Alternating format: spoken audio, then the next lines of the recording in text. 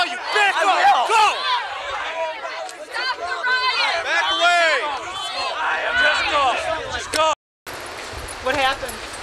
Well, I saw an anti-war demonstration of 50 or 60 people walking down to mark an anniversary that this country refuses to talk about. All we talk about is more troops, and then we were met with about 40 freaking cop cars coming down, police club swinging. The first person they went after was an African-American kid who was just watching the demonstration, so we called out for what it was, racism, and then they began arresting people for calling the cops assholes, for swearing at cops, things we thought were protected under the country. This is the kind of freedom we're bringing to Afghanistan.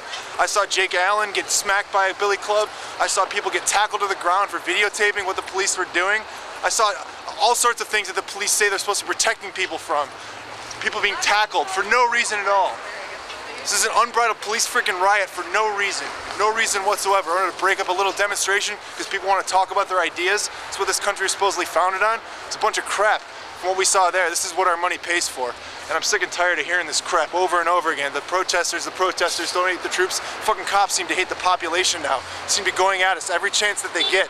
And now every time we go to try to speak our rights, try to say what we think, actually agree with the majority of the population, the cops just arrested a demonstration that expresses the interests of the majority of this population.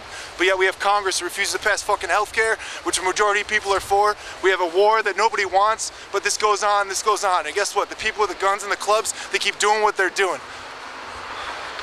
That's why we keep going out here every freaking week, every year, every month. Have you ever seen anything like this escalated and this brutal in a local demonstration before? What do you account for, like, the severity in which they came out today? For years we've had demonstrations that were big, but we never felt that we were a threat. And that's a lot of the complaints people had. We never thought we were a threat. And in many ways we weren't. We were very symbolically protesting the war. This demonstration has radical demands, but again, it's just a statement of what we want. We want to let the public know what we think. But yet the cops decided that we are somehow a threat to the city of Rochester. I've never seen. Look, there's still like 30 cop cars over there.